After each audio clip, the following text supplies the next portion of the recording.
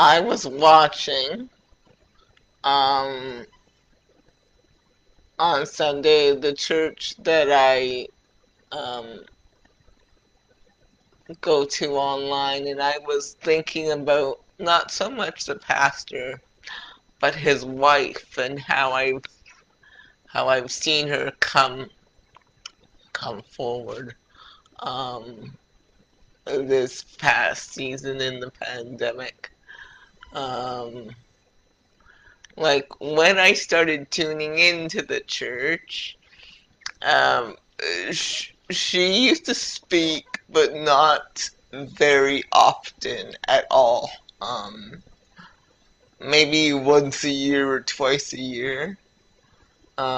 It was funny because the pastor joked and said it was a Mother's Day sermon, and he was doing the Mother's Day sermon, and he said, "My wife said if I got her up here, she would leave me," as a joke. And now I've, like, from last year to this year, she's done like about 7 sermons if I count 2020 and 2 in 2021 already. So from a woman who hardly spoke a sermon a year, if that, to 7 very powerful sermons like both this year and last, um, God has really, like, expanded her ministry apart from her husband, and she has her own YouTube channel. And on Sunday, I was thinking about this person, and the Lord said to me, uh, she's awakening, and the Lord brought this sermon to my heart, and I'm calling it God's Heart for the Lionesses. Well, this sermon is basically, well, it's for women, but the men can glean from it too, and I will do one probably Sunday or next week, God's Heart for the Lions. But this one is for the lionesses, the women out there. For generations, women have been kept back, not paid enough, not treated fairly, not really, not really have been given their due. But the Lord is now calling women to do 2 things. No, to do 3 things. Arise. No. First of all, the Lord is calling women to awake, arise, and come forth. So he's calling women to awake, which means to basically wake up.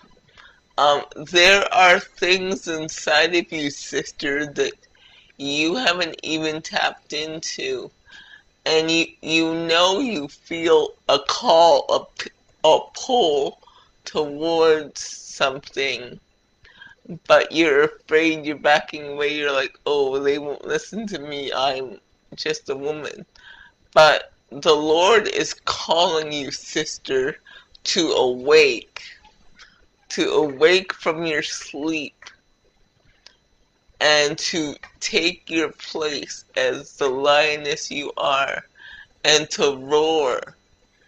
And it's and it doesn't mean to usurp the man or the lion in your house. It means to stand beside him, and to take your proper place beside him. It doesn't mean you have this. A woman doesn't um, a, a woman doesn't function like a man, but she, um, but she can speak and can uh, have her vision too. And it doesn't mean that women usurp and take over. It means that a woman takes her place. And her place is not always in the home. See, I think men got it confused. A woman's place is wherever God puts her. Whether it be in her home with her family, or whether it be on the business field. And let us not judge her for wherever God puts her. If God put you at home to be a mom, and that's what He's called you to be, do it and do it well, and step up and take your place as their mom. Feed into them. Teach them the lessons that you need to teach your children. Be there for them. Do that. If the Lord has called you to be a woman in business, do that to the best of your ability. Go far. Just do whatever He's called you to do. And this sermon right now is for the sleeping women, the women who have been sleeping on their gifting and waiting for some Prince Charming to come and sweep them away. But God didn't design marriage to be a substitute for His purpose in you. Let me say that again. God didn't design marriage or a man to be a substitute for His purpose in you. So you waiting for a man to kind of complete you is not going to happen, because God didn't design a man to complete a woman on that level. God designed men and women to walk together. The Bible says, can two walk together except they be agreed? So God designed men and women to walk together. And the Bible says that husbands, love your wives as Christ loved the church, and wives submit to your husbands. But we often don't quote when it says husbands submit to your wives. So it's mutual submission. It's not just one party submitting to another. And when we break down the word submission, it doesn't mean you do what I say and whatever, I have the last word as the man. No, it means to stand under a mission. If you take a look at the prefix of submission, it's sub, like submarine, like subordinate, like anything that starts with sub, it means to stand under. And mission means a cause, so, or a calling. So basically, submission is to a woman's job is to stand under the mission that God has set for her family. So God revealed it to me like this. The man gets submission for the family from God. A woman stands under that mission that her husband got from God. And the children follow her. But that does not mean at all that she cannot have vision, she cannot have purpose, she cannot do ministry. That was not the purpose of that. The purpose of God's thing for the purpose of the structure, the purpose of the structure of the family was just to provide order, so that we're all not scrambling and we're all a mess. And that was God's order. That's how He originally set it up. And so back to awakening. So if you're using that, women, oh, I have to wait for my husband to step into the vision that God has called me to. You don't. If He's given you a dream, if He's given you a business idea, if He's given you a calling, He's saying now to awake from your sleep and take your place and do your call and achieve your calling. He's saying to wake up. He's saying that many women, especially in the body of Christ, have been sleeping too long, have been hiding around, have been hiding for too long. And in Proverbs, he says, "Awake, thou sluggard." The writer of Proverbs says that we calls lazy people sluggards.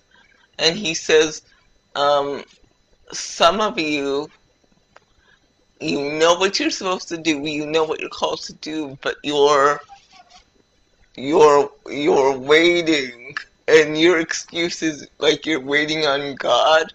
But the Lord wants me to tell you today, He's waiting on you. You know what He's told you to do. You know the steps He's told you to take. So take them. He's saying to arise and stop stalling and stop doing everything. You've done your research.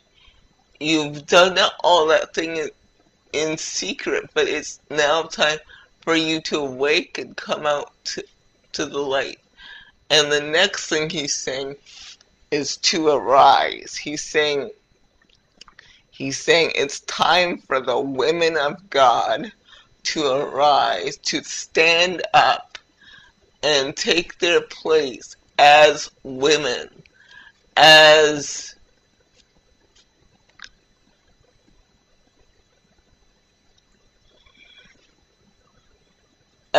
equals in what we do, but not in how we function. Women and men are equal in what they can do, but not in how they function.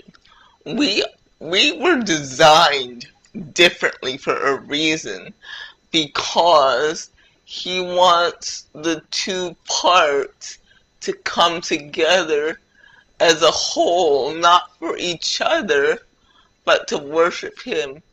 Not two parts like I'm incomplete without a man, but two whole people coming together to create other whole people that can worship Him.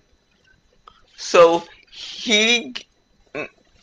God gave women special characteristics of nurturing, of loving, of all of that stuff.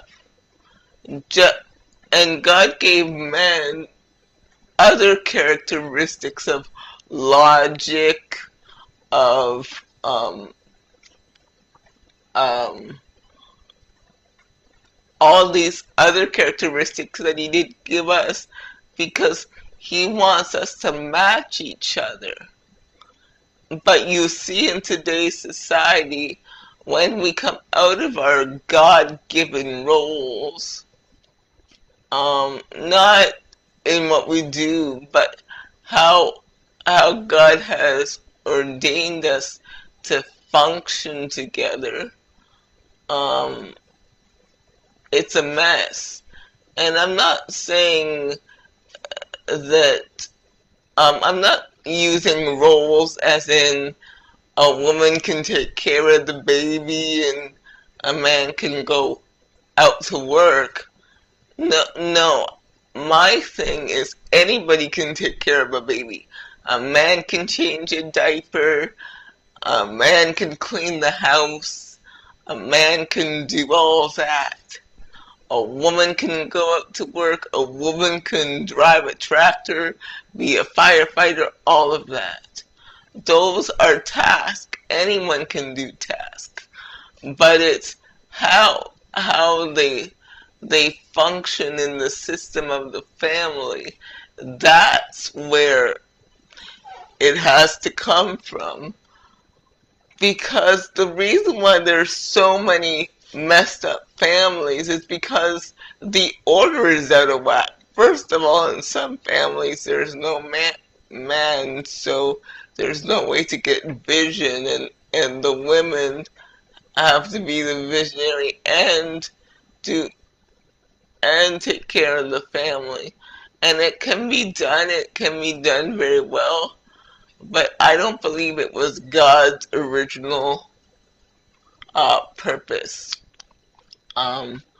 But that being said, he's calling now women to arise, to stand up, and to take their place, and to achieve their purpose. And if God is calling you to do something, sister, he'll give you the means and the know-how to do it. All you have to do is take the first step. You have to arise spiritually, arise emotionally,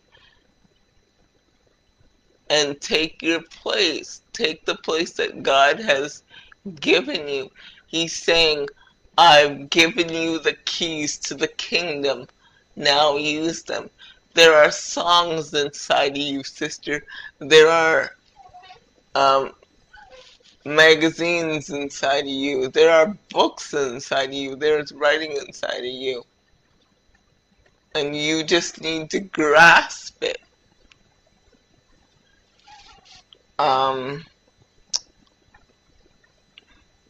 And now I'm saying, I did awake, I did arise, and now come forth. He's saying, once we've awakened from our sleep, and once we stand up and take our place, now we need to come forth. He's saying, just step forward and do it. Step forward and do what he's called you to do.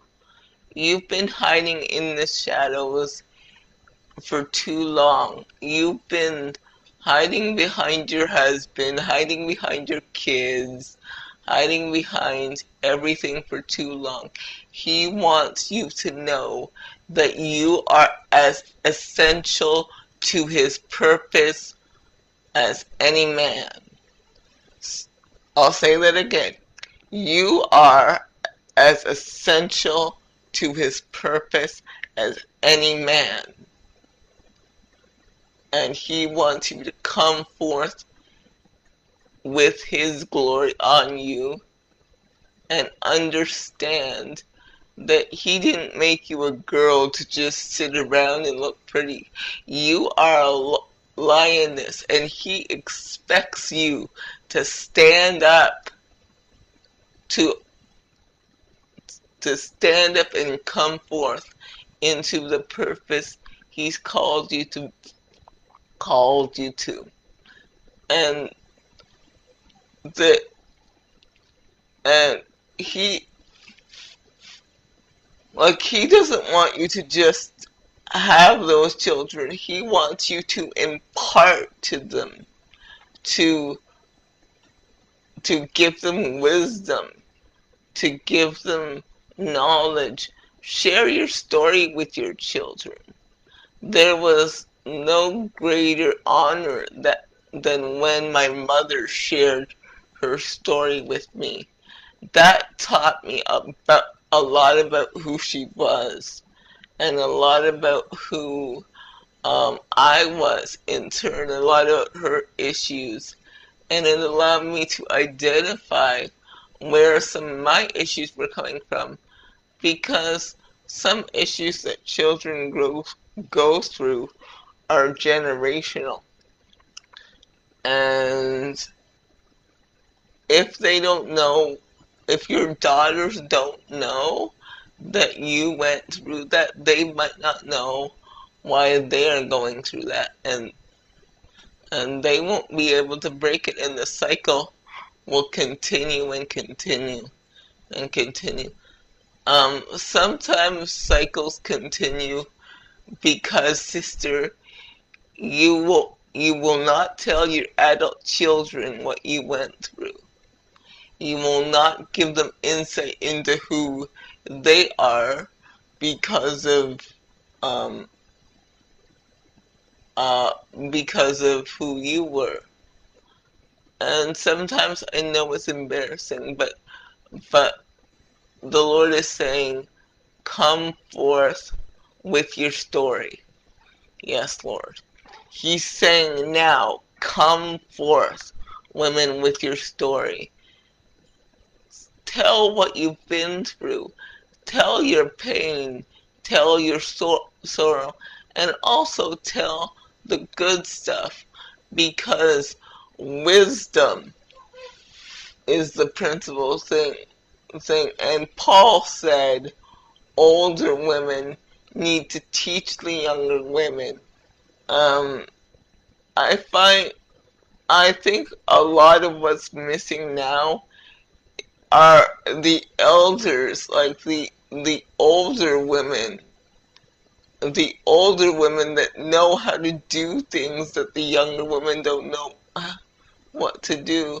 We're both so busy, older and younger women, that we don't take time to teach or take time to learn from people of wisdom, people of knowledge. And let me speak to the younger women, my generation and younger. Old, seasoned women know things that we don't know. When I say seasoned women, I mean women who have been through the seasons of life. So when they're trying to talk to you and tell you things, don't just shake it off and say, oh, you're old school, that was back then. Take their wisdom.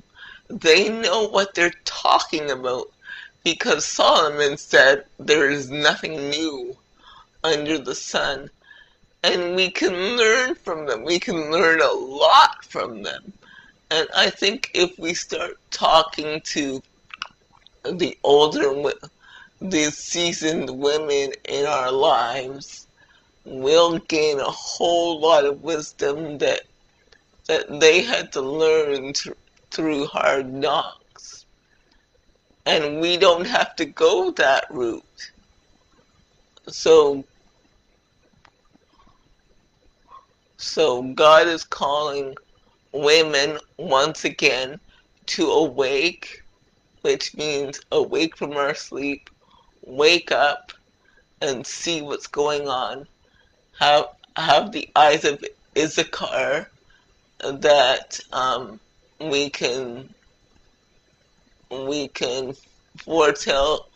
We know about the times and seasons, and He's calling us to arise, to stand up flat-footed and to take our place and stop being cowards as women. Stop huddling in the corner and to rise and take our place. And that doesn't mean just I'm usurping your power and I'm trying to be as a man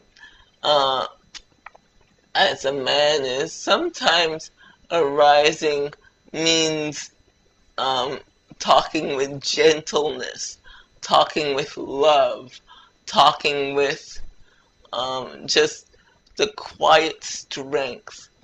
Sometimes this person I talked about in the beginning of the sermon, she walks with such a quiet strength, a quiet demeanor.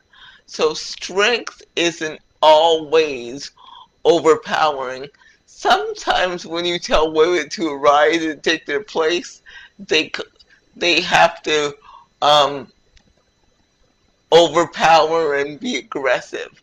That's not real power.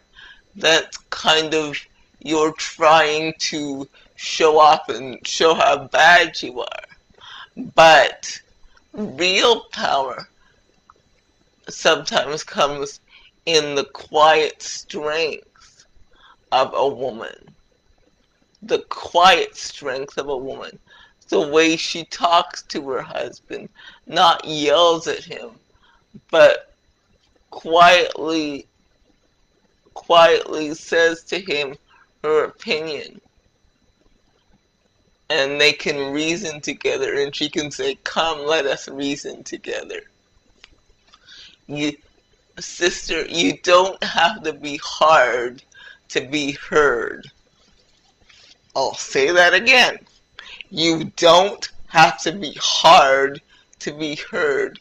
Some women are so hard because they've had to fight to be heard, and it's created calluses on their heart.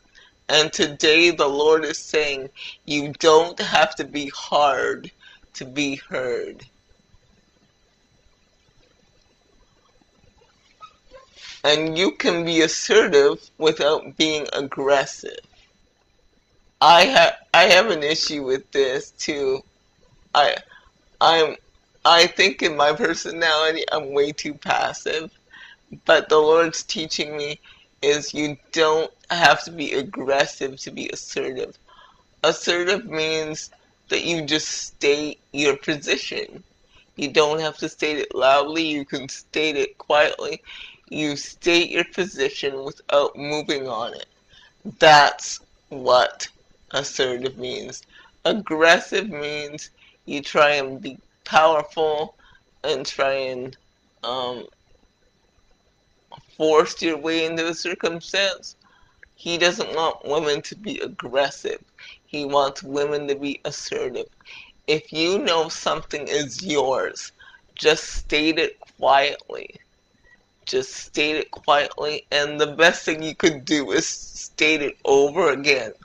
State it over and over and over again until the person gets you're not moving on it. Sister, you are no pusher over. You are a child of the King, and He's created you, and you belong at that company. Let no one push you around, and you can be quiet about it. You don't have to be forceful about it. And the way to be quiet and still be assertive, just keep repeating the same words over again. One time I had an issue, and I'm not a very loud person, but one time I had an issue with this person, and the only thing I did was keep repeating that, no, this is what I want. And they said, but this is this.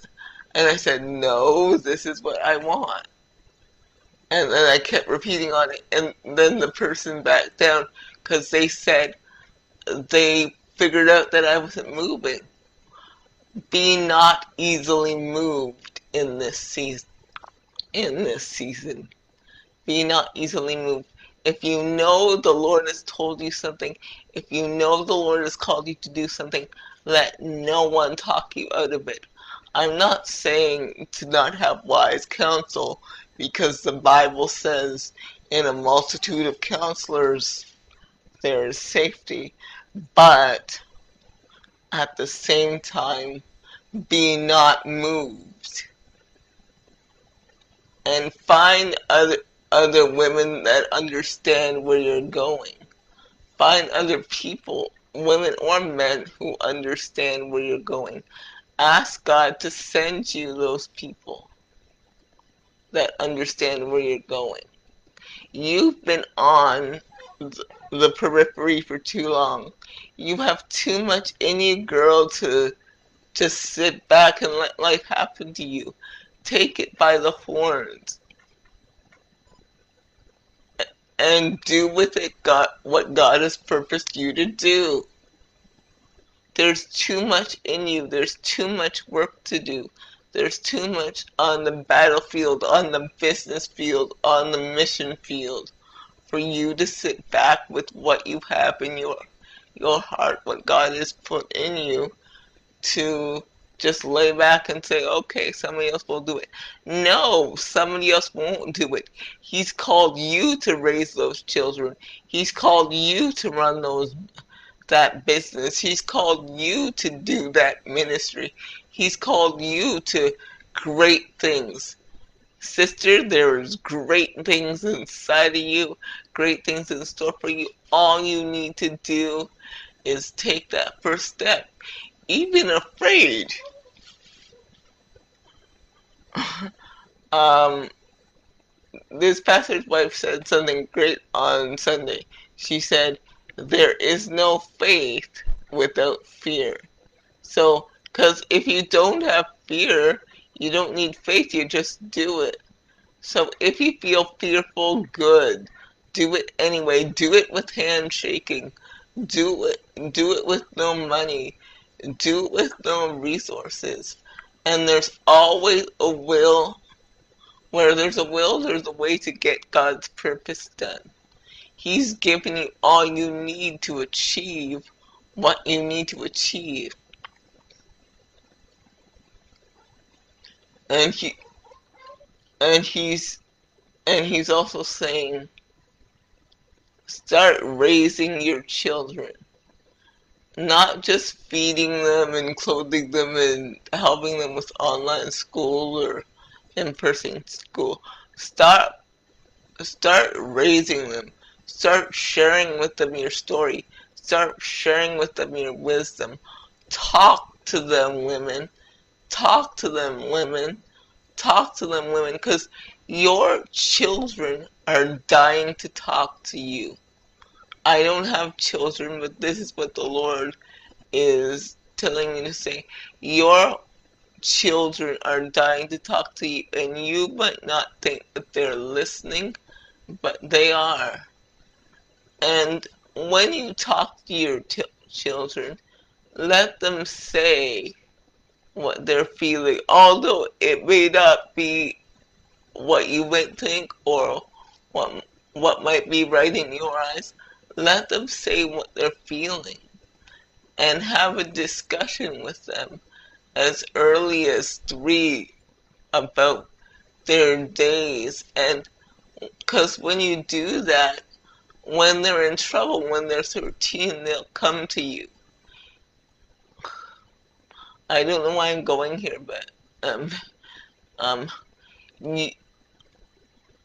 you can't start parenting when they're 13. You have to start parenting from young. I'm not talking about only feeding, dressing, all of that. But you need to start talking to your kids from young. And you need to start letting them know who God is. You need to start showing them who God is from really young. And it's not the church's job to do it.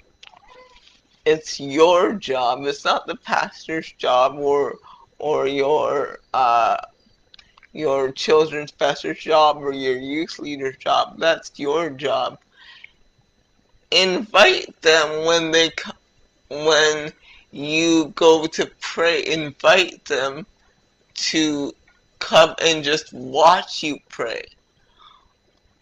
All those little prayers that we do for children, they work when the child is about 2 or 3. But when they get about 6, they need to start really knowing who God is and knowing how to pray and knowing how to seek the Lord. I think that's one of my prayers when I become a mom. It's to actually have my children to have a real relationship with God, because because when I'm not there, God is there and He can speak to them. But if there's no relationship, there'll be nothing to draw from.